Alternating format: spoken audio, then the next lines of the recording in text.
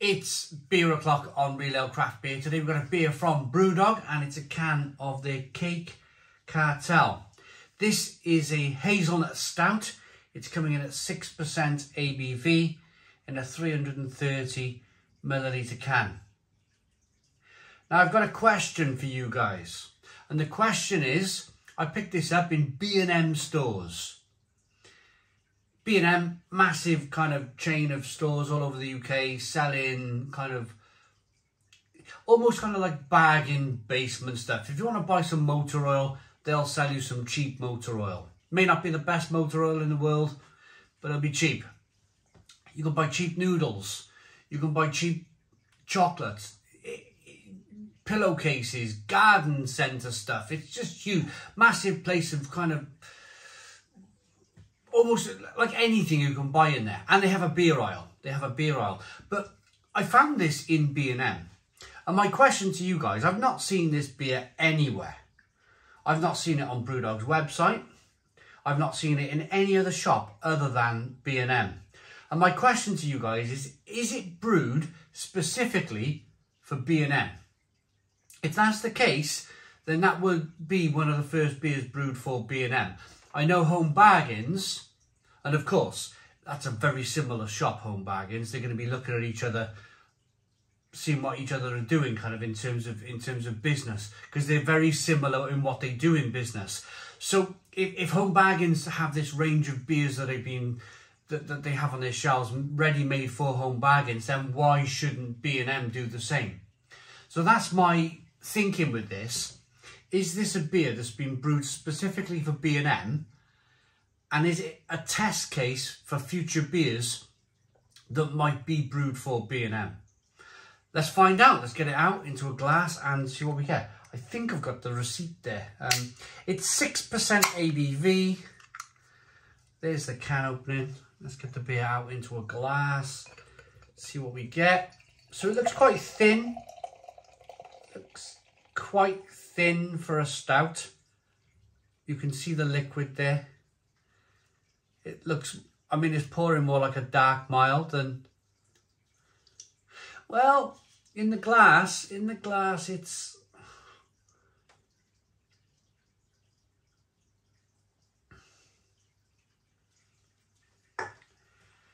so easy these days, isn't it, to be negative towards Brewdog, and it's a very easy thing to do.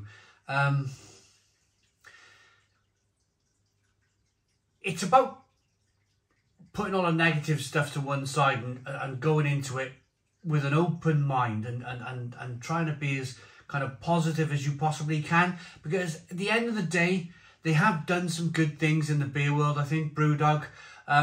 There's a lot of people who know craft beer, and they only know craft beer because of Brewdog. And if that's a good thing, then that's a good thing. If that's Brewdog pointing people in the direction of drinking better beer, then I hold my hands up and say, well done, Brewdog, for doing that.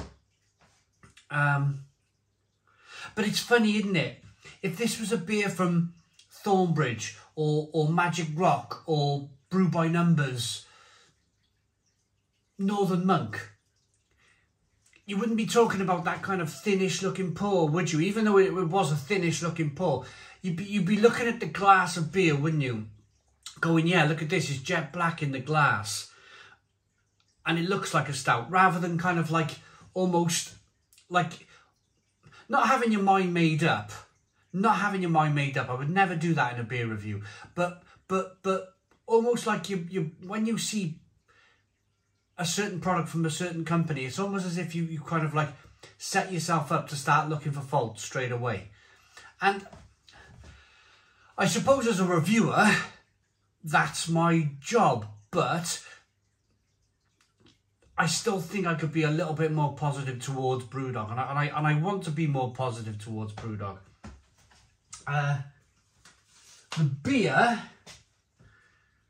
The beer cost me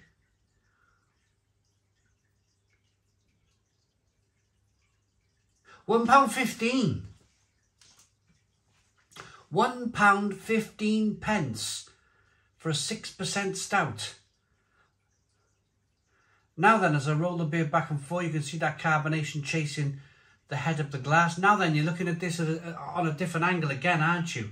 You're looking at this on a, hey, where else can you buy a stout at 6% for £1.15? And then that changes the game again, doesn't it? That sends it into real bargain basement territory.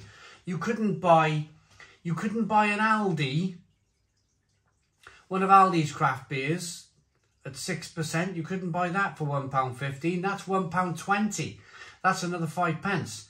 Same as Lidl. Lidl's 330ml cans are £1.20. So immediately here, B&M have undercut these two so-called discount supermarkets by 5 pence.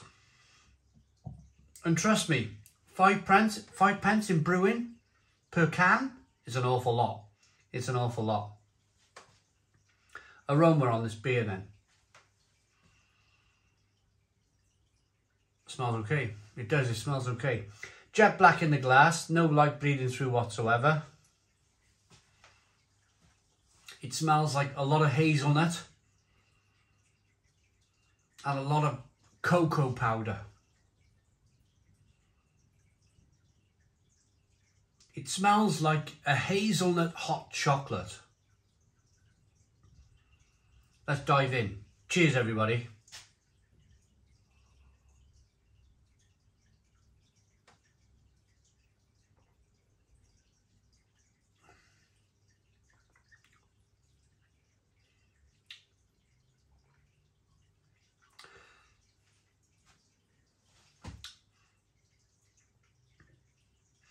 That's not bad. That is not bad. It's not a bad beer.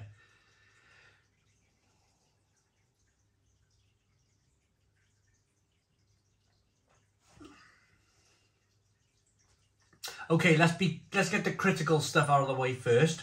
Let's get the negative stuff out of the way first. If you're looking for a big, thick, creamy, rich stout, this isn't it. This isn't it. It's not the most kind of rich, full-bodied stout that I've ever drank in my life. But then again, it's £1.15. £1.15, that's cheap.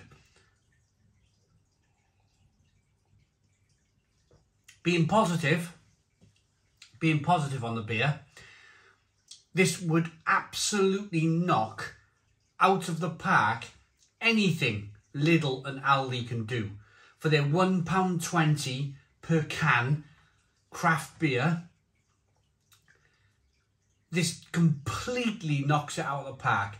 This is far superior beer, and it's cheaper at £1.15 a can compared to £1.20 than anything Aldi and Lidl can produce, or anything Aldi and Lidl have on their shelves.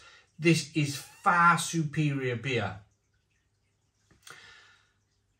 Now, this might be B&M being rather clever here, because they've seen Home Bargains, their biggest rival, bring out beers that have quite frankly been very hit and miss. There's been one or two drinkable beers from the Home Bargains.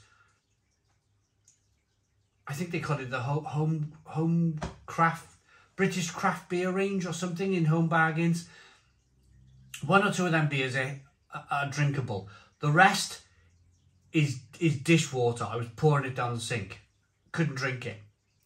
So if you're B&M and you're watching your nearest rival, Home Bargains, trip up and make mistakes with beer, then you can afford to stand back a little bit, can't you? If you're a business owner, you're going to stand back. You're going to watch these people trip up and fall over. And then you're going to go, do you know what? I'm going to play safe here a little bit. I'm going to bring out a Brewdog beer.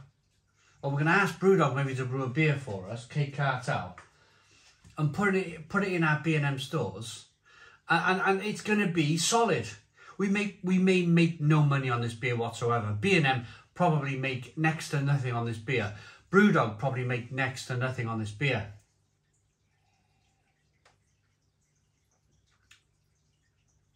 But it's a start, isn't it? Flavour-wise, there's not much in the way of roasted malt. There really isn't. There's not much in the way of roasted malt coming through in this beer. It's hazelnut, it's cocoa powder, it's cold hot chocolate in a glass. But somehow I like this. It doesn't go all the way dessert stout. It doesn't go full on dessert stout, this. There's a little bit of bitterness there.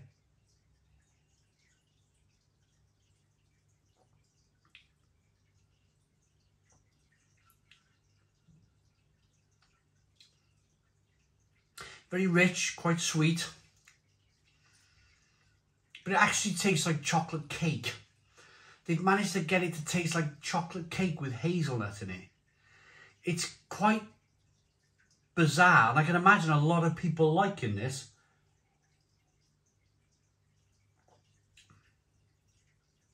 A little bit of carbonation pushes the beer on the inside of the mouth. It's drinking like a mild. It's got that kind of mild, dark, mild mouthfeel. See, that is a really interesting beer from from B&M and Brewdog. Yeah. I mean, we've broken this right down, haven't we? We've broken it down from like being negative towards Brewdog, and then kind of like trying not to be negative. We've looked at kind of Lidl and Aldi's craft beers, which have not been very good, and then we've looked at Home Bargains again, not been very good. So I'm going to finish with this. If B&M decide to go into craft beer in a big way, and if this is their way forward, by getting well-established breweries to brew beer for them, then why not? Why not now contact Thornbridge and see if Thornbridge can knock out a relatively cheap pale ale for B&M? Why not contact Tiny Rebel? Or,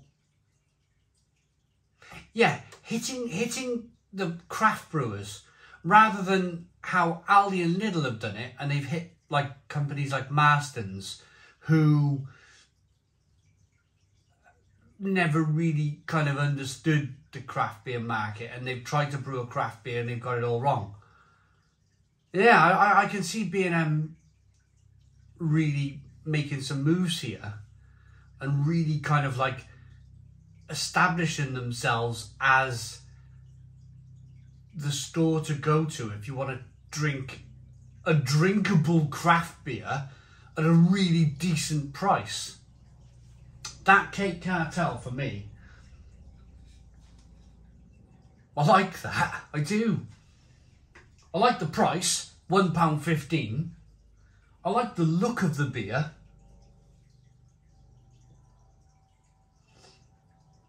And quite frankly, I quite like the taste.